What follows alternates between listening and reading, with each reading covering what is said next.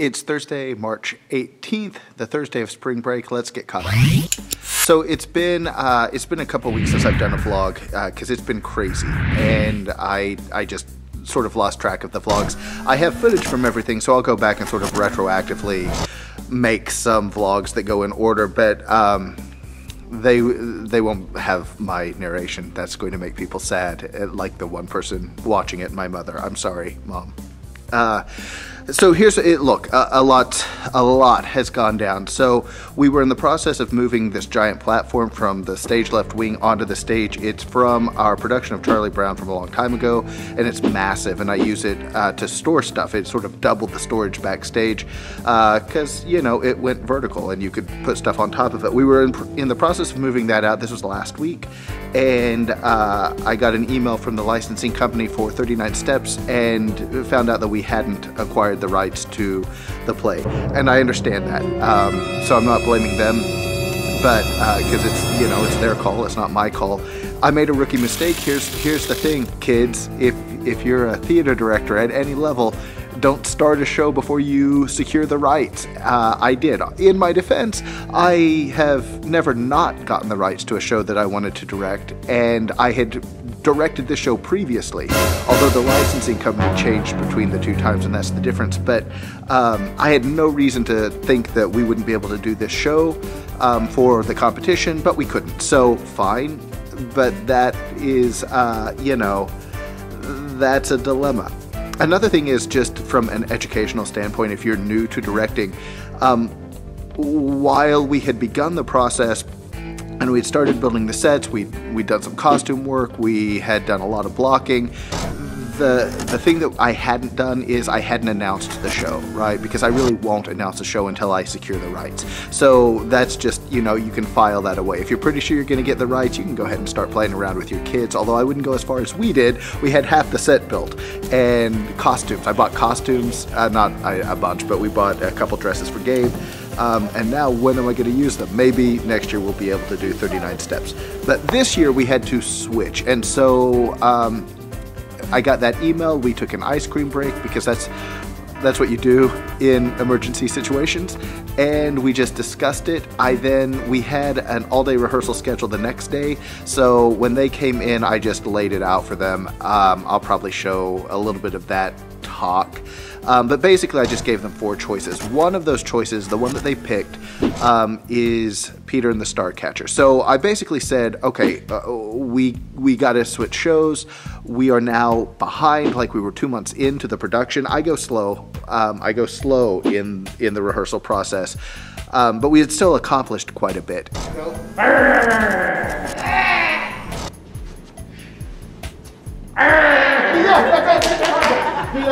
But okay, so we're not going to do that. Here are 4 shows that I think we could do, that we could put together in a way that will be satisfying to the audience and the judges and to ourselves. And the last choice was Starcatcher. We have done Starcatcher recently, like 3 years ago. It won state for us in this same competition we're doing this year virtually. And so I feel a lot of mixed feelings about going back to it this early. There are 2 cast members who were in the original production. I'm not letting them play the same roles, and we're also not going to copy that production, where it's a whole new concept, and so I feel okay about it that way.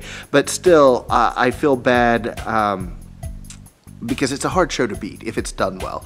And I know that when other coaches find out, I haven't told anybody yet, when other coaches find out that we've switched from 39 Steps to Peter and the Starcatcher, they're going to be pissed off about that. So I need to smooth the way for that before the word gets out. The reason I'm doing it, I gave them 3 other choices, and really this was not my first choice. This wasn't the one that I was hoping they'd go for. But when I said it, their faces lit up. They sat up in their chairs, and it's the first time this year that I've seen them be really, truly excited about something. And so, you know, is it the best decision in terms of an educational point of view? Probably not, because they've seen this show recently. Some of them have been involved in this show recently, so I'm not expanding what they're doing. On the other hand, we do story theater a lot, and 39 Steps is essentially story theater. We were treating it that way. So they're not going to not learn things from this process, but it's not like new literature that they're working on for most of them. Well, for some of them. Actually, most of them are new to it, but they have seen the old production. So that's where I'm at. But so from an educational standpoint, I'm not sure that it's the best choice. I've talked before about, I think of myself as having these three standards: professional theater standards, artistic theater standards, and educational theater standards, or theater education standards, not educational theater. That's a different thing, sort of. So here's, I'm kind of throwing that out the window. I'm going to get us to the highest possible professional standards with this show, and I'm going to teach along the way. And I'm going to feel, and they're going to feel artistically satisfied. But what sold me on it was the looks on their faces when I said we could do Starcatcher. Choice 4, maybe not the best choice, we could do Starcatcher again. And like the joy that brought to them. And here's the thing, it's probably my favorite play. It's certainly one of my favorite I don't know that, I'm not going to say one directing experience is better than the other, but just in terms of the play itself, it's beautiful and touching and funny and inspiring. It's everything. It hits everything you want to hit with theater. It's why we do theater. So I'm excited to go back to it, but like I told them, I had the perfect cast for that last time. That's why we did it. And I just leveled with them and said, you guys aren't the perfect cast for this because a lot of you are not ready for this. The freshmen and some of our sophomores, they just don't have a lot of experience, and this is a hard show. If you're holding yourself to sort of a competitive standard, this is not the show to do with first timers because it is tough. And I've got a lot of first timers saying lines and things, and they're doing great so far. But anyway, so that's that. We're going to go back to Starcatcher. What that meant is we had to take down the 39 step set, the gigantic box seat. We were halfway done with the other one, and then we stopped moving the platform. I called a halt, and we spent a little bit of time talking about how we could incorporate the box seat into Starcatcher, like maybe it could become the bow of a ship. I talked about that specifically with the kids on that day, so I'll just cut to that clip now. The trouble with Starcatcher is there are three things. One, I am having real trouble figuring out how to make the box seats work, and so we would have to come up with that plan. I always thought if I was going to do Starcatcher again, I would set it like literally in an attic, like build the framing of an attic. It would be like this, and then another one, like kind of a rib cage going back, so you know you're in an attic with a fan in the back and everything on stage. And then kids open a door in the back and come into the attic and just start exploring, and then somebody picks up a boat that he finds. This was the idea with our production of it. But I have always wanted to actually literally put it in an attic and put all the costumes on stage before the cast gets there. And so the kids go up, and some kid finds a boat, picks it up. When I was a boy, I wanted to fly or whatever, right? I don't know if we would do that. We may use this.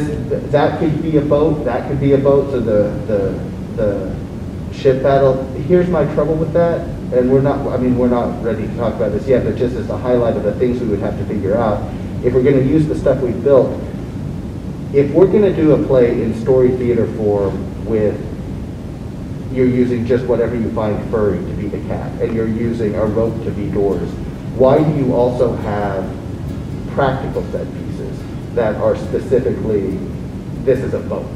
Why would you, that's the question. So we would have to work that out. And so that's my feelings on that. So it needed to be a new thing. So we sort of literalized this idea that I always have when I do a story theater kind of situation, which is that it's essentially the actors, think of the actors as kids exploring an attic and just using whatever they find there to make the play. It could be an old barn, or it could be an old warehouse. It's just any space that sort of, if you think back to your childhood, these are places that held magical powers, right? If you probably weren't supposed to go into them, but when you did, you found stuff that was cool and inspired your imagination, so things became swords or whatever it was. And that's sort of the idea with story theater in terms of my take on it. It's just, what can you find and how can you use it to build the story? We're doing that sort of in a literal way now. We're going to build the frame of an attic. That sort of, you can kind of see it behind me. And then we're going to populate it with all kinds of stuff that they can use. That brings up some interesting choices, though, because it means you're not going to do real costumes, right? You're not going to put anybody in a real pirate costume, because what are the chances that there's a real pirate costume in somebody's attic, unless it's my attic or some other theater director's attic.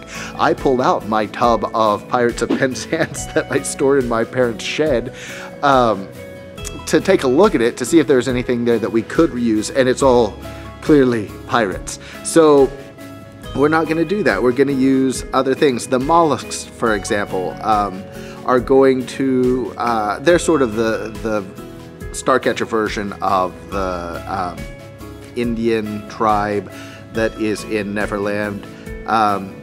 And they're just going to be in Hawaiian shirts, right? Because they find Hawaiian shirts, and that inspires them to have this sort of island culture thing happening. And they become the mollusk tribe and capture the boy and the Lost Boys and Molly. So so that's what we're going to do. It's the kids are pumped about it, and it's spring break. I've had kids up here most days of spring break to do various things. I brought my niece Josie up the other day to help me paint some stuff, and she did, and that was awesome. We're getting ready for our virtual regional speech contest. So they've been submitting those, recording those videos to submit for that. And we've all kind of been up here. The last 2 days, I'm the only one who's been here. The last 2 days. Because I'm working on some stuff. I've decided to paint the deck of the stage. I've decided to turn it into planks because I think it'll look cool. I don't know that it's worth it. It's gonna take all day today and probably all day tomorrow and all day the next day. I'm not doing the whole stage. I'm making a perspective kind of situation happen to really, frankly, just to not have to paint the whole stage. But I think it'll be really cool, and I would like to get that done, and I would like to get everything done so that when they come back from spring break, I gave them the rest of spring break. It is kind of finished and like awe-inspiring. That probably won't happen, but I think I should say here that it is important. It's always important to have kids build their own stuff when you're doing theater, I think. But we're in a situation where A, it's not always possible. B, it will frankly happen faster if I just do it myself, and we're in a time crunch at this point. And C, this is a really great group of kids, and I keep saying that, and they're no greater than any other group of kids, but every group of kids deserves you to bring their best. And this year, I think, because nothing else is happening in the auditorium until graduation, I think why not just destroy it, right? Paint the stage, make the set happen, because we don't have to like take it on and off when events happen in the theater this year. So so that's what I'm here to do. I'm gonna start painting the stage and start dressing the set, and I'm about to go put on the Broadway cast of American Idiot, which is the best way to listen to American Idiot, the soundtrack, the music, and then I'll just go through the playlist, and I'll be here for a while painting. So that's it. Yeah, then they come back from spring break next week, and time flies.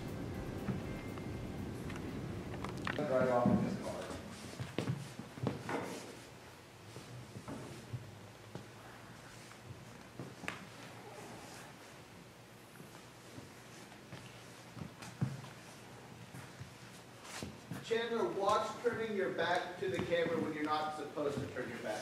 Yeah. And hands in pockets.